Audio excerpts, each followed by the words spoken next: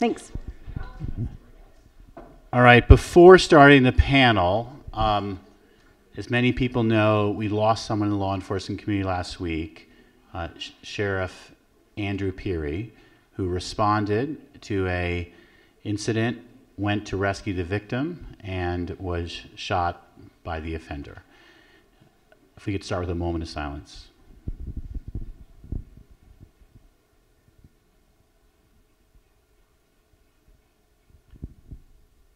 With us today is the director of our Peace Officer Standards and Training Program, and really doing exceptional work there, Beau Bougerie, who will be involved in these issues insofar as they intersect with law enforcement and our work at Post. But he wanted to share a few words about Deputy Sheriff Peary for us to reflect on. Thank you, Mr. Attorney General. Deputy Peary, ironically, graduated from the academy in Bakersfield, California 8 years ago yesterday. It was exactly 8 years ago that he graduated the academy, and his memorial service was yesterday. He was an Army veteran, served 3 tours of duty in Iraq, served at the Bakersfield Police Department for 2 years before lateraling over to the El Paso County Sheriff's Office here in Colorado, where he served honorably, multiple awards during his service in the Army, many more commendations and awards, one that hadn't even been presented to him yet while with the El Paso County Sheriff's Office.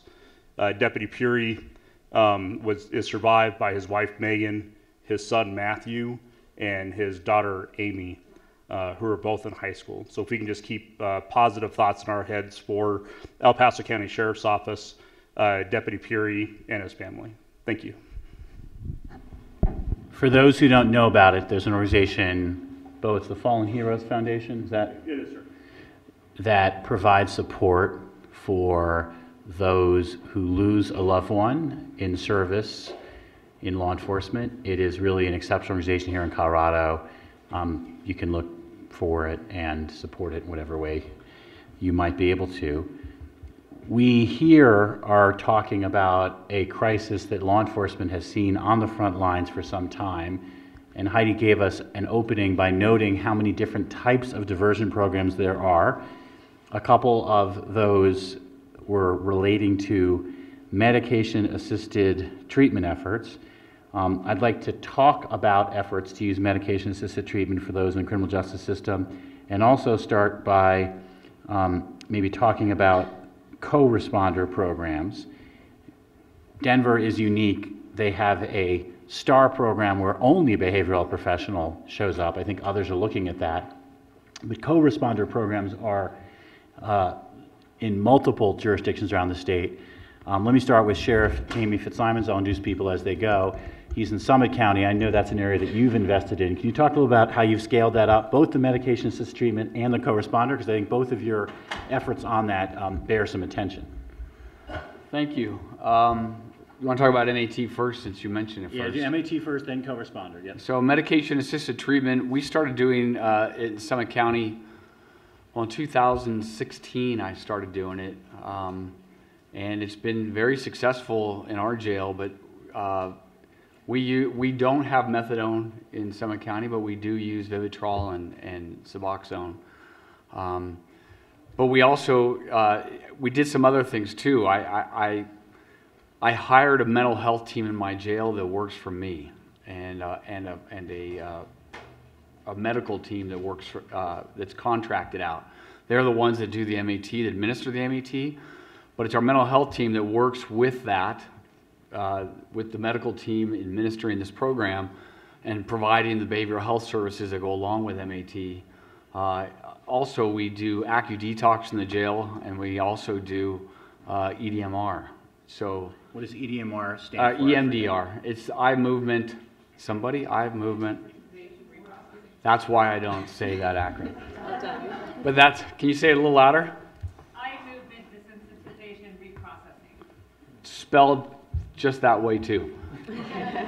But all these programs are very effective when used together because it's different strokes for different folks, obviously. And, we have a community partner also in Summit County that, we do a warm handoff to when someone leaves the jail. That mental health team I was talking about has a case manager, a clinical case manager that works with it, that does this warm handoff to make sure that they get handed off to the community mental health center and continue their treatment, whichever path they've chosen. And it works in reverse too. If we've got someone coming in the jail that has been out in the community and is on one of these MATs, it'll work in reverse. So if you're in the community and you're in recovery on medication-assisted treatment, you can go to the jail and keep getting your treatment. Not miss a beat. And not speak. So for those keeping score at home, I just want to underscore 3 separate programs. Medication-assisted treatment in the jail with several behavioral health professionals work for the Sheriff's Department. Do they do both the same group co-responder program and medication-assisted treatment? So it's 2 different groups. One is modeled at, our co-responder team. They work together. Our co-responder team is kind of unique. AG was talking about the uniqueness of some of these teams. Co-responder, I have found over the years, is this big, broad term that means a lot of things. When I put together our team, I researched co-responders all over the country and specifically here also in Colorado, and really asked some hard questions about what worked and didn't work with these teams, and if they could rebuild them all over again, what would they do differently? And what we came up with is a plainclothes, plain car response. The on-scene response, and it's a county-wide response, so we go into all jurisdictions in Summit County. So what that has done is it has fundamentally changed law enforcement in Summit County. Law enforcement is trained now to recognize this mental health law enforcement nexus and immediately will request one of these co-responder teams. Not only has it benefited law enforcement in the community because it's the appropriate response now to all of these law enforcement calls, but our uses of force have plummeted through the floor. I mean, they're almost non-existent, which is tremendous. So let me just unpack that. Prior to your co-responder program, correlation is not causation, but if it was, most uses of force would be because people were dealing with some behavioral health challenge. When you have a co-responder, you then have, again, correlation is not causation, but possibly lessened the reason for force? Yes. And then you mentioned the case manager as well. So the reason why I have Jaime on this panel, Summit County is not a very large county when you compare it to the sweep of Colorado. What's the population, would you say? Latest about 35,000. 35,000. He's been able to create all 3 of those programs, and that was even before having settlement funds to underwrite any of it. Yeah. So it's a good case study. By contrast, we've heard from your colleague to our Jefferson County DA, Alexis King, Leslie Dahlkemper on the earlier panel about what's happening in Jefferson County. The region includes Gilpin County as well as Clear Creek. Your judicial district includes Gilpin, but not Clear Creek. As you look at co-responder programs, MAT in the jail, and case management for reentry, you obviously have had a lot more resources in Jeffco. What have you guys been doing, and what should maybe folks be thinking about in that area? Sure. So with what we have been doing, our sheriff has an opioid unit that is responsive to those coming in to the jail with addiction. We have used Vivitrol since prior to the epidemic, with success while in the jail, less success once someone is released.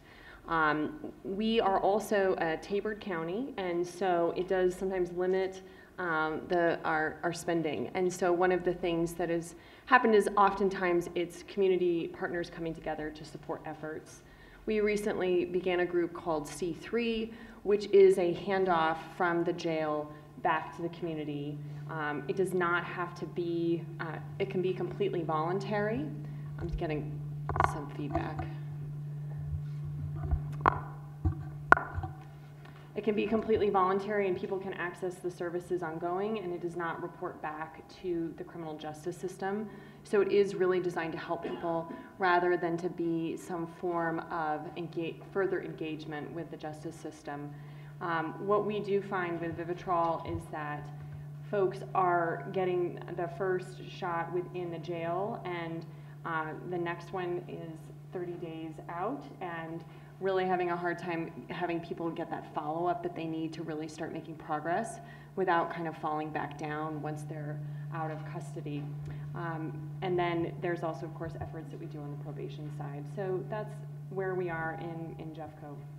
Follow up on that. Is probation and the Vivitrol shot in kind of separate universes, or is there any interconnection between them?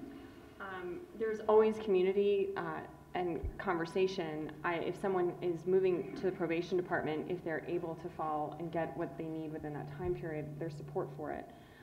But we lose a lot of people in that transition between a jail and any ongoing services, whether they're moving into a structured situation like probation, or they're moving just back out into the community. We lose a lot of people in that space.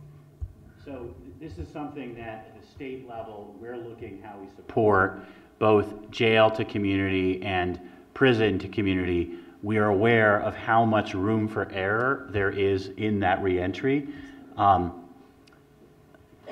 Jamie, it sounds like maybe because you're a smaller county and you can keep track, do you feel like you're largely keeping on track in reentry, or do you see some room for error that you're struggling with as well?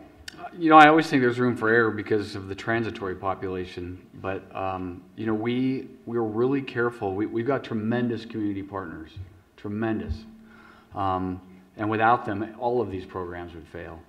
But you know, the thing with the transition back to the community or back into the jail, our case management teams, whether it be the co-responder team or the jail team, we don't drop anybody from case management unless they request to be dropped.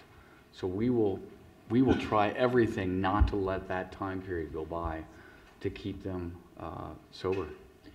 So it's interesting to note, I know that there are some smaller counties that say, smaller population, I wish they only had to drive an hour to treatment, but there's also smaller counties where it's easier to keep track of people. You're in a smaller county, Kristen. You also have great community partners. Let me ask a adjacent question here. As you're working on these types of programs, co-responders, MAT, and reentry, one of the big challenges is stigma, and it's stigma on many sides. For law enforcement, suggesting a co-responder sometimes is not as natural, because some police officers want to say they view the world as criminals and victims, not necessarily someone struggling with substance abuse who ends up involved in the justice system, but might be able to find, let's say, a way forward where they can avoid being incarcerated. How do you build that sense of empathy, and how do you help those who are struggling with addiction not view the law enforcement world or the criminal justice world as something that's just out to get them? Thanks for the question. I appreciate it.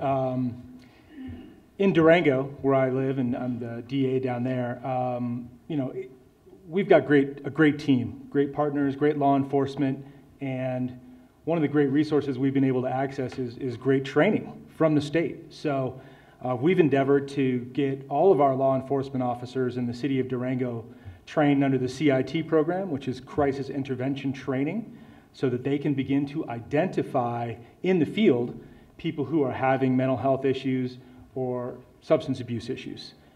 That really helps to kind of reroute the way that they interact with these people, the citizens that they're coming across. We've also helped to train our dispatch staff, and so dispatch begins to, you know, have a set of criteria that they can work from, where they will then dispatch a co-responder team instead of just a law enforcement officer. So when they're seeing evidence of drug addiction or drug use that's reported as part of the initial call, they will route that to a co-responder team. And that really builds a sense of empathy and understanding, both on from the law enforcement response. When they show up with the co-responder, or they come out as a crisis intervention team trained officer, you know, they can approach it in a different way. They can de-escalate the situation. They can interact with empathy and compassion for the citizen that they've come across. And that builds trust. So that's what we're really working on, is trying to get that training out to as many different organizations, whether that be our sheriff or our city of Durango or smaller municipalities. I think it's really important. So we're teeing up Chief Gordon for the next one here. Chief Gordon is on the post board. the Post Board is making available the following training for across Colorado. I had to pull up the acronym here. The acronym is ICAT. It stands for Integrating Communications, Assessment, and Tactics. And the tagline is, it's a new way of thinking about use of force training for police officers, providing police officers with successful tools to diffuse incidents and to lead with empathy. The mindset change we're talking about here is a significant one. It sounds like you've made really great strides by having that training really robust. Co-responders, peace officers, those handling the dispatch centers, that's quite an accomplishment. Again, part of this community of practice idea is that people can learn from one another. And again, great communities, great leaders, but doing something like that in Durango, doing something like that in Summit, that means most communities, and we want to try to help make that support, can really elevate how they approach this crisis and learn from best practice. So I know how passionate you are, Chief, about training, and you know way more about ICAT than I do. Maybe just pick up this thread a little bit. Am I on? When it comes to training, for many years, I've been in policing for 27 years now, and for many years, our training was what you saw in the military commercials. It was go, go, go, go, go, hut, hut, hut, hut, hut, but we didn't have problems shooting our guns and driving our cars. Where we ran into issues and where the civil rights judgments come in are generally in the relational skills. Again, I've been a police officer for 27 years. I've never shot anybody, but I've got more range time in than you can imagine. So the relational skills, if we expect to be treated like professionals, training in how to relate to people takes us a step further in that direction. Most of the time what we do is talk to people. And while there aren't any magic words that can diffuse a situation when a person is in crisis, there's no training that you go to that's going to eliminate the need to use force. Because what we're there to do in many instances is put shackles on people and take away their freedom. Some people are going to fight that. But what ICAT and de-escalation and non-escalation training does is it enhances the professional skills of responders so that they're not making situations worse. And it's extremely important. It's easily one of the most important things that we can do. Do you have a co-responder program in Thornton right now? We do not have a co-responder program in Thornton, and I don't want to make anybody angry, but where I am is a mental health desert. Our community partner that is our crisis resource is having, just like other professions, is having difficulty with staffing right now. So they've withdrawn a lot of their services. What we rely on are emergency rooms. So I'm meeting with one of the large hospitals next week to talk about implementing a co-responder partnership. It's coming. We have a grant pending with DOLA, and so it's coming. But finding that mental health practitioner might be a struggle where I am. But I am a fan of it. We have 22 law enforcement agencies that we work with in the 1st Judicial District. And we have a number of well-funded departments who are really struggling to staff up. And that inability to fully staff a department and then to also staff co-responder programs, of which we do have, is a real struggle. And so while I have chiefs of police who are dedicated to finding alternative ways to respond and divert, we just are really struggling on the ground to have enough staff, both on the sworn peace officer side and also then on the mental health side. And I'm not even as far north or outside of the metro as Thornton, and we're still facing some of those struggles. So I think that's real, and that is something that we all need to be fully cognizant of as we think about these alternatives. So after this panel, I said a clear priority, the reentry we talked about. The workforce development is on our agenda for the statewide funds. How can we bring more professionals into communities? We hear this point again and again. I would be remiss if I didn't also acknowledge we have a major shortage of peace officers right now. A number of jurisdictions literally are about 50% of their authorized needs, and we're working hard on recruitment and retention and providing mental health services for peace officers as well. And just if you had to complete this, the stories about teachers are also alarming about shortages there too. So we have a lot of work as a state to do for these critical public servants who we depend on, how we bring them into our communities. Brian, let me give you the last word on this topic of MAT, co-responders, and reentry. What have you been seeing in your judicial district? You cover all of Adams County and Broomfield. So I'll just comment on something that you mentioned earlier, and that was the perceived reluctance sometimes amongst law enforcement to adopt co-responder programs. My experience has actually been the opposite. My experience is that police officers feel that they are being asked to do things that they have not been trained to do, and that their responsibilities as police officers go way beyond preserving the peace, but include now responding to mental health crises. And so my experience has been they welcome co-responder programs. They want the help.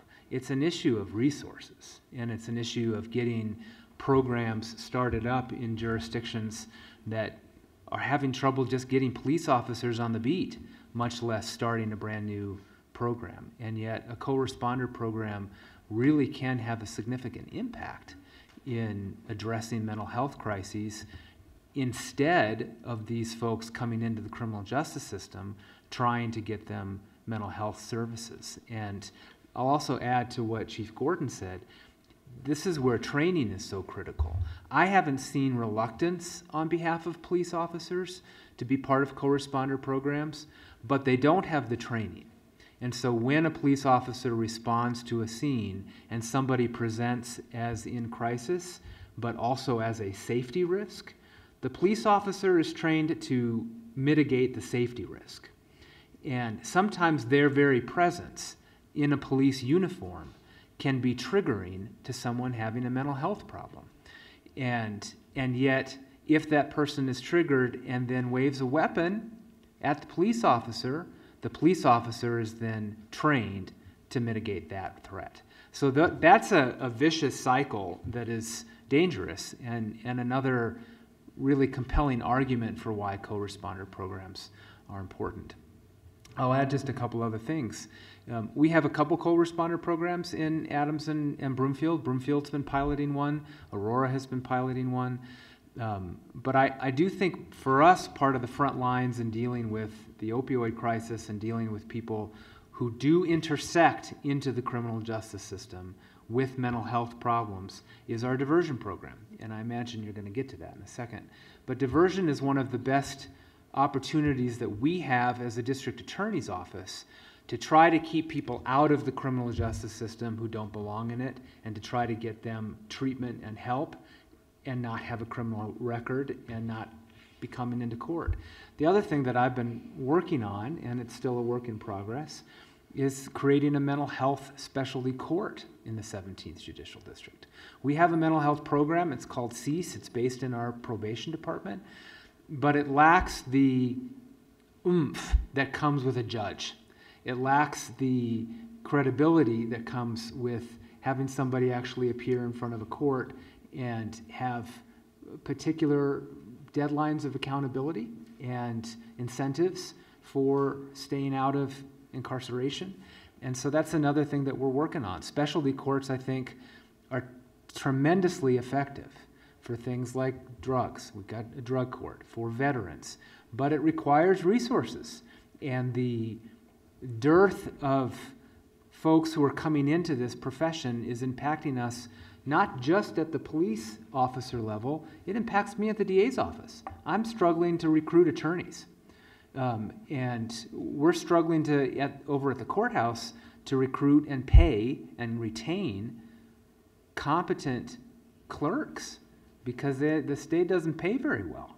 And if I don't have the infrastructure, even at the courthouse, to keep our regular courts operating, my suggestion that we should create a new one a mental health court is immediately shot down because there just aren't the resources to do it. All right, so keeping score at home, when you have a co-responder show up, it's less likely to use force, maybe less likely to an arrest. When you have someone come in interaction with the system who is struggling with addiction, having medication-assisted treatment can be a game changer, and then having an effective reentry plan with a case manager can make a big difference. Brian added another point I did want to get to, which is there are strategies on the front end, either what you might call pre-arrest diversion or post-arrest diversion. There's a program called Law Enforcement Assisted Diversion lead grants that a number of communities have gotten to try to take, if you will, a load off the criminal justice system and have it carried by drug treatment and recovery programs. That takes, as Brian just adverted to, resources to be able to administer such a program. And sometimes communities that are struggling with personnel or just managing the day-to-day aren't as well able to make such programs work. Brian, you brought up, so I'll let you go first. Anything you want to talk about diversion programs you've been doing in Adams County? Yeah, so our diversion program in the 17th is one of the oldest in the state. It was founded in the late 70s. And we're very fortunate in my jurisdiction to have such a big, large, effective program. This isn't true statewide or nationwide, and I feel really lucky. We have really invested in, not just since I've taken office, but before, expanding that program. And the point of a diversion program is to try to divert somebody who has been accused of a crime, but doesn't necessarily belong in the court system, doesn't belong in the criminal justice system. And this can run the gamut. It's people who have addiction problems, mental health problems, criminogenic issues, family issues, but whose level of crime is not so high that I can't safely put that person into a diversion program, get them the support and services they need, and keep them out of the criminal justice system altogether. And that's really our goal. We spend money on incarcerating people across this country in staggering amounts. But when we can take some of those resources to keep people out of the criminal justice system, that ultimately is an investment in our communities that saves money over time. But it is tricky because in our program, we have really high standards. And folks have to go through this very extensive program and pass it. Now, I'm also very proud to say that when we have folks go through diversion and they graduate, their recidivism rate, I should say, after 3 years, 97% of them have stayed out of the criminal justice system. So it's a staggeringly high success rate if we can get them into the program and get them through it. We also have a diversion program down in the 6th Judicial District. We divert about 10% of our eligible cases to diversion, which, in a day and age when the court systems are very overburdened, is a huge help. These people don't need to be in the criminal justice system. And specifically applying it to people with substance abuse disorder or substance use disorder, we provide treatment access. And I think, there's the old adage, you can lead a horse to water, but you can't make them drink, right? We don't force people to do treatment. What we do is we provide them connections, resources, and supports. So we integrate them into our substance abuse treatment programs through our local mental health providers. We ask them to complete an evaluation. That's the only mandatory piece for a drug case that's going to be diverted. They have to do an evaluation, and then they get to make the choice. And what we've seen is that when they're connected to those resources, they generally avail themselves of those opportunities. They choose it. Not always, but the people who do choose it are ready for it. And those are the people that we're seeing a really high level of success with.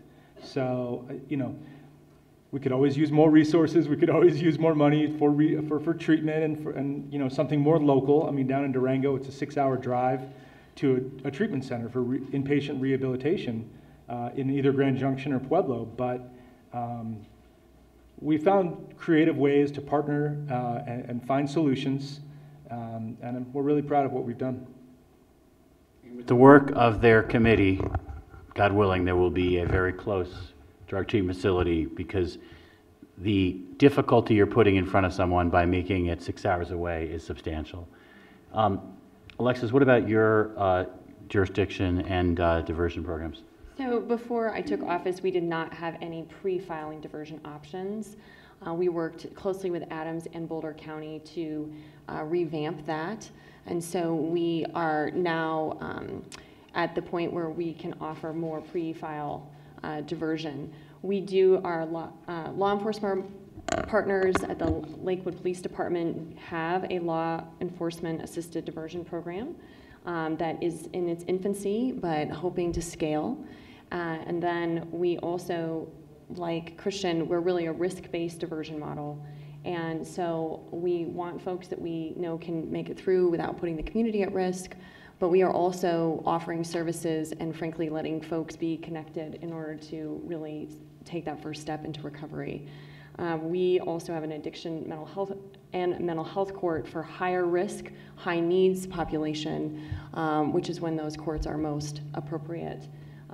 Though I will say when we have significant mental health issues, the question of success and maybe how state judicial would evaluate us is one that is nuanced, because addiction and recovery is one thing, but mental health is often quite something else. So.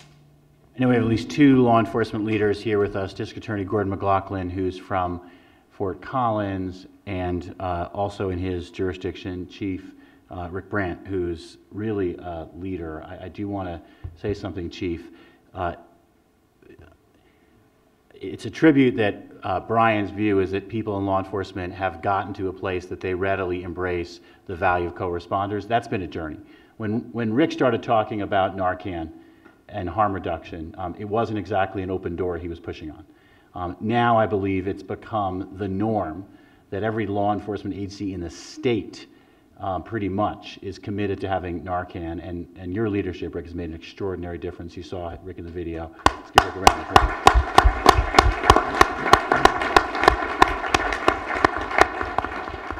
So I'll let Jaime go first. Having Narcan available for overdoses, sadly, is now more important than ever because of how deadly fentanyl is. In fact, even law enforcement officials themselves are having to have Narcan for them and their safety because fentanyl can actually spread pretty quickly. And so I'm curious, as you are approaching this, and I know you've been also on top of this, how have you gotten Narcan as more of a widespread availability among all first responders? It's all Rick's fault. Now, Chief Brandt, originally connected me, obviously, with Narcan. And we've got all Summit County law enforcement and all public safety, EMS, fire, EMS, everyone carrying Narcan. We give it away at the sheriff's office. We have big signs saying ask for free Narcan. And we also give it to every inmate as they're leaving the jail. We put it in their bag, and a little go bag of Narcan. So it's been really successful. We've revived many people, saved some lives, even there in the courthouse. Even our court security staff carries it. So it's been really successful for us. And I do, all joking aside, I do credit Rick because I reached out to him right away, and we started our program with little resistance. It's worth noting, it's one of the great things about Colorado, we see this in the post board, how many people in law enforcement dedicate so much time above and beyond their day job to do things like what Rick has done. It's made a huge difference. Terrence, I expect your team also has Narcan, every officer? Yes, I'm fairly new to Colorado. Been here about a year and a half, and it was already implemented when I got to Thornton. I do remember back around 2013 when it was implemented at my former agency in my hometown. There was no pushback. There were people in the community who thought it was a waste of money. Obviously, those people didn't know anybody suffering from addiction, but it's been a godsend. It's sad that we have to carry this. There are people that individuals that officers and firefighters have revived numerous times, but those human beings would be dead right now if it wasn't for naloxone. So I want to change to a related topic because as we've seen this epidemic go into its third wave, I mentioned earlier how deadly fentanyl is and the need for greater awareness.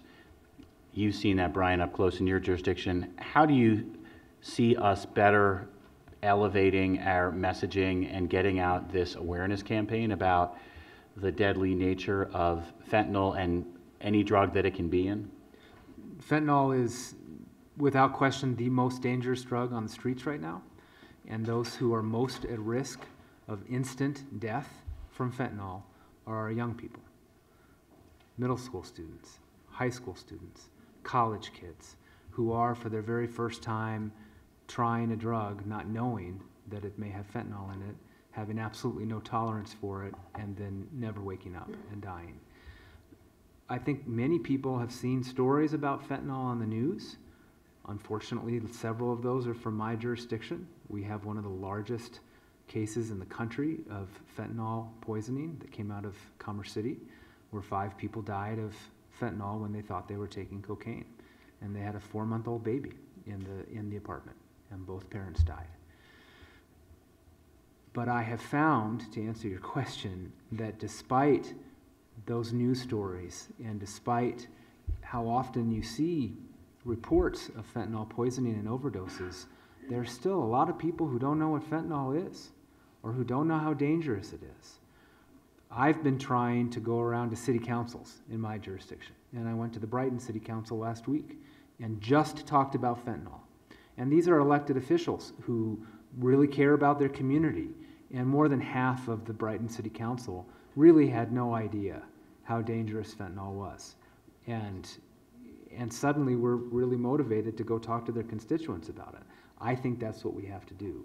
We have to try to find ways to get into schools, to get into churches, to get into community centers, and have absolutely across the board, everyone who has an audience, make sure that you share with that audience the lethality and danger of fentanyl. I was fortunate enough to participate on the Governor's Council on Human Trafficking, which was started a number of years ago, and they have had an incredibly successful state-level campaign awareness that what took into account survivor voices, professional voices, law enforcement voices. You've probably seen them. They're sandwiched often in the evening news. This is human trafficking, and they are very well done without being well, frankly, kind of distasteful. And I think that something similar on the statewide level would be as effective. It took a lot of work, but it did have everyone who was necessary at the table, and it's factually accurate and really hits to the nuance of what human trafficking is, and I think we need the same thing around fentanyl. I also think that, frankly, one of the pushes should be that test strips like Narcan years ago is kind of destigmatized as a way for helping people survive. So, just a little add on there. Our local community down in Durango, we don't have the horsepower to have some kind of high-level campaign that's rolled out from the executive branch. It's all about partnerships. So for us, it's our local public health organization, San Juan Basin Health, our local community mental health provider, and bringing together all these different organizations to roll out a plan.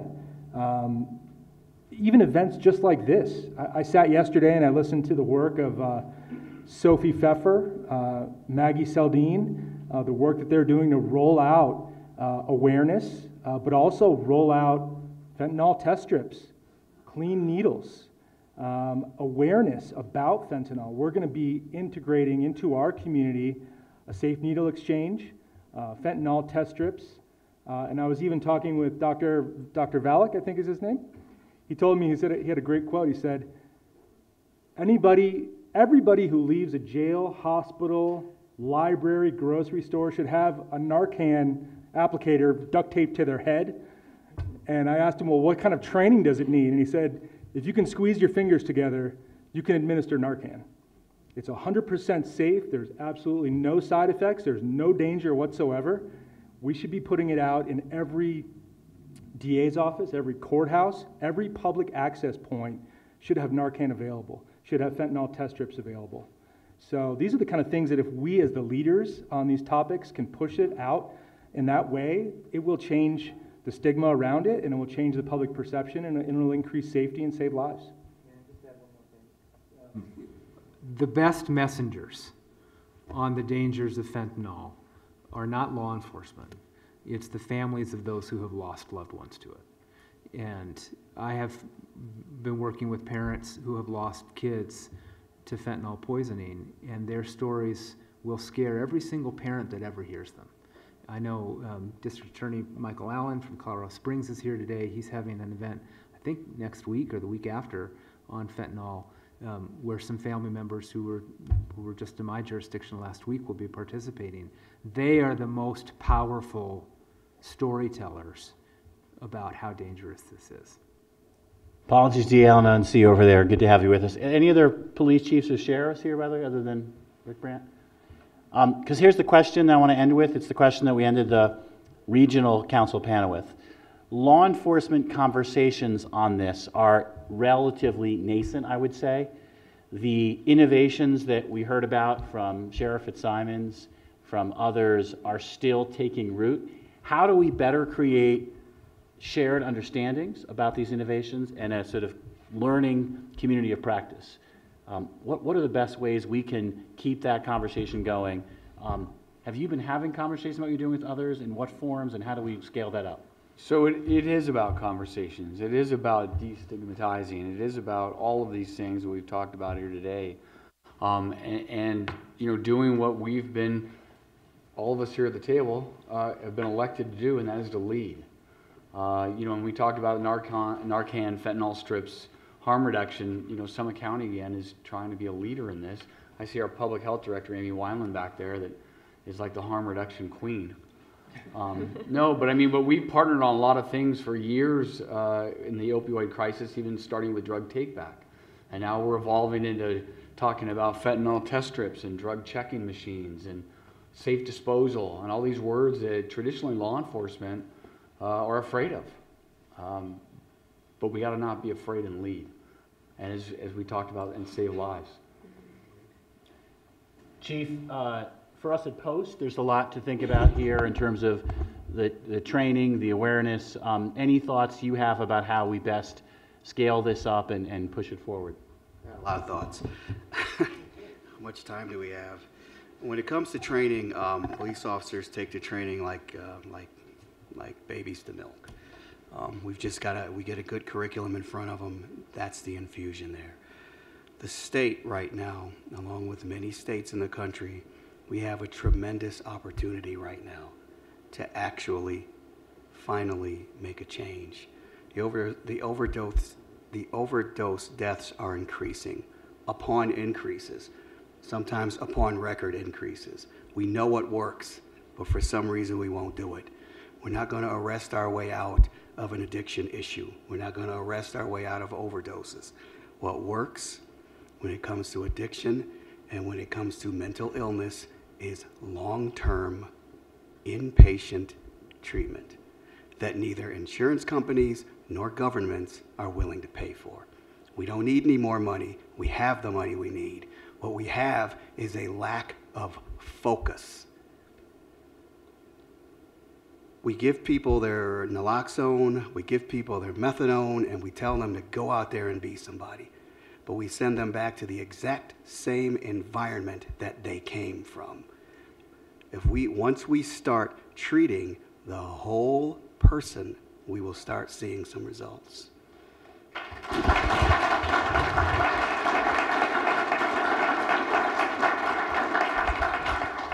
And just to put a fine point on it, your brain is not the same. It takes time for the brain to heal, which is why that inpatient for longer is so important. And the other thing I'd add to that is the recovery connections, recovery coaches are so important, because often it's that lack of connection to sobriety that people need. So, final word, former head of our DA's council, as we think about the DA community, Christian, any final points you want to add about how we make sure, we've got 5 DAs here in this room here. Obviously, it's an incredibly impressive showing, but anything you'd want to add? Well, you know, just like we talked at the beginning about leading with empathy from the law enforcement perspective and that initial contact, that needs to run throughout the entire court system. That means the prosecutors need to treat people with respect and understanding, that the courts need to treat people with respect and understanding, and that, you know, the sentences or the tools that we give people are not about punishment always. Sometimes that's a part of it, but it needs to be about opportunities to access those resources and heal and get better. So we have to be versatile, we have to be nimble, and we have to have those opportunities across the state. All right, please join me in thanking an outstanding panel.